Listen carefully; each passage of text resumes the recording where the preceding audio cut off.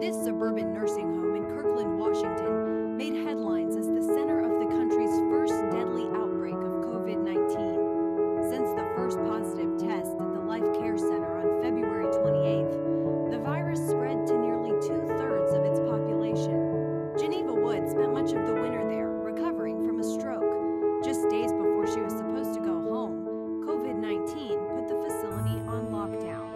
3 days later, Woods spiked a fever. I didn't know that I had the virus until I had the virus.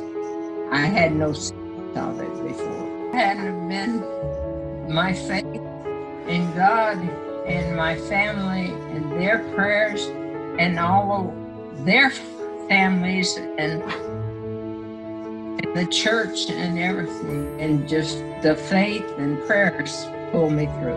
Largely kept in isolation, Wood says God was her only companion. She specifically remembers one night when she wasn't sure if she would survive until morning. I could feel God's presence. His hands were on my body, and I could feel His presence, that I wake up and I could feel His hands.